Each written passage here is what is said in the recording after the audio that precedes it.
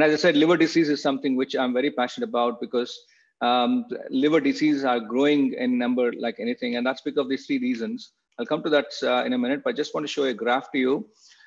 So this is a graph which shows it's a UK national statistics. It's actually beyond 2008 also. It's up to 2018. The same graph holds good.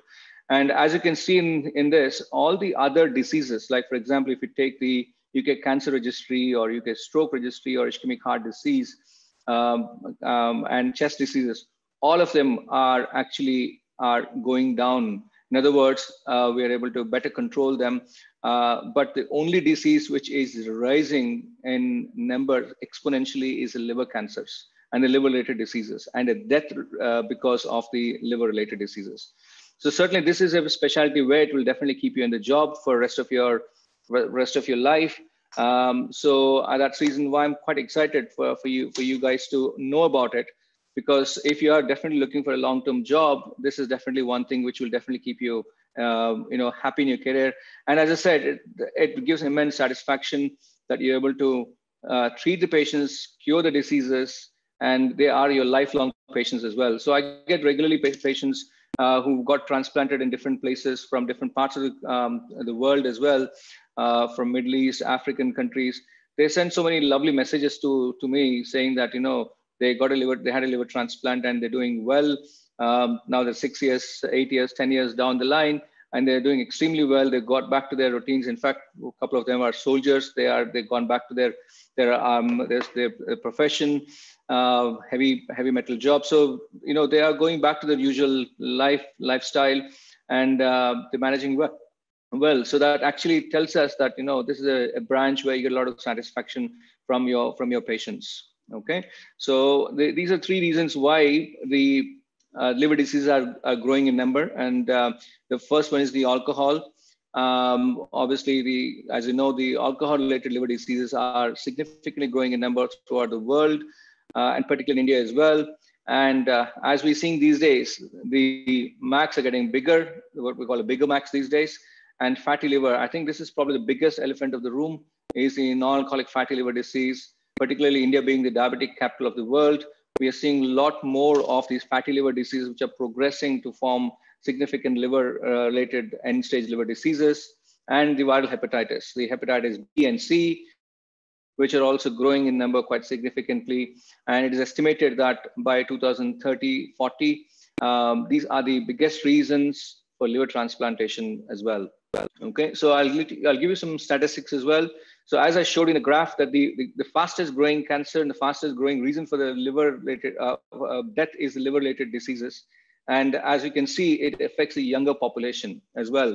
It is not an elderly disease, it is a younger disease, and it affects younger patients. And therefore, it's not just a disease or the mortality that it affects the working pattern, the ergonomics of the population, of the society. And that's why it's a disease which certainly should be controlled at a very aggressive and early stages.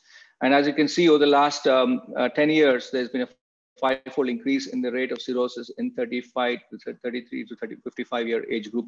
And most importantly, all of them are largely preventable. So these are diseases where you can control this disease. It's in your hands.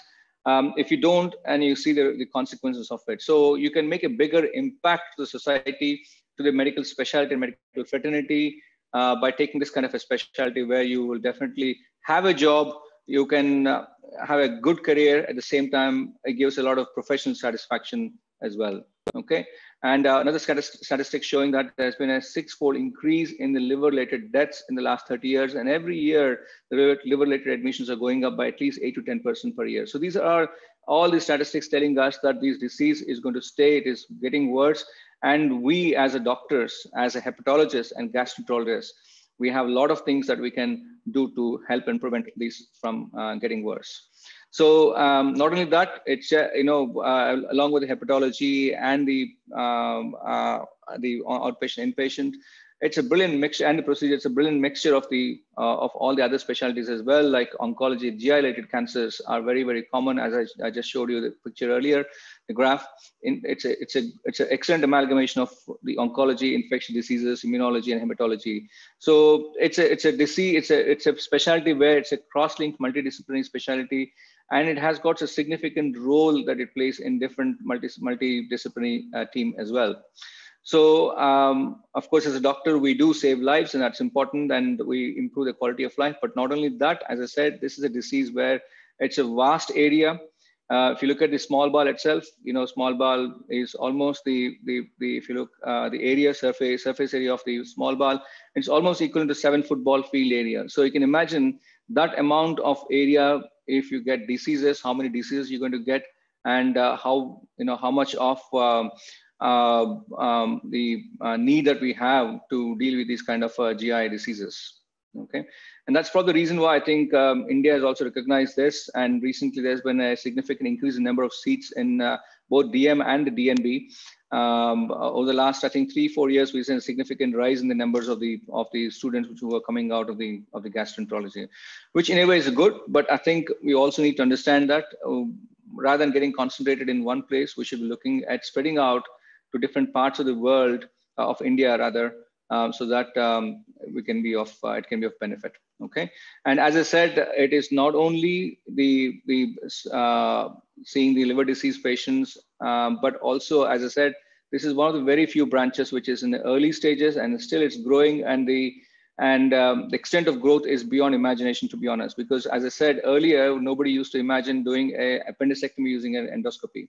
Similarly, we have so many other newer techniques, which I'll share some pictures with you as well, where you can reach the unknown, unreachable areas where it was thought that we cannot reach that area without opening up the stomach or opening up the abdomen. So those kind of areas we're able to reach.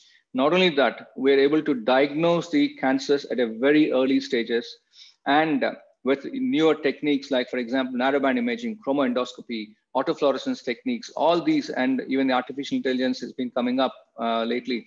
So all these techniques, we're able to pick up these cancers at a very early stage. And not only that, after you stage a cancer, if it's in the early stages, certainly in T1, T2 stages, we are able to remove the cancer endoscopically itself rather than going for aggressive surgeries. So it helped in having a better diagnosis of the cancers, early diagnosis of cancer, and also an excellent treatments in the early stages of these cancers. And a lot of other techniques, like, for example, people who want to lose weight, you have endobariatric surgeries. And I'll show you some slides. I think probably it will be more useful if I actually show some pictures to you and then describe what else we've been doing in gastroenterology lately. Okay. Now I say this beautiful quotation and this picture because we will never say goodbye when we pass on the gift of life. That's the beauty of our livers. Okay. So liver transplantation is something very close to my heart, and something which we can pass on the life to next generations and to the people who are really sick. There's something called living donor transplantation program, where you have a patient who is having cirrhosis of the liver, and then you have the family members of same blood group or a matched blood group. Then they can give a part of the liver. For example, there's a son and a father, and father has got cirrhosis and they got a son. Son can donate up to 60% of his liver to the father. So he'll be left with that 40% of liver. So that 40% will again regrow to 100% within 6 to 8 weeks, because liver cells regenerate, a healthy liver regenerates.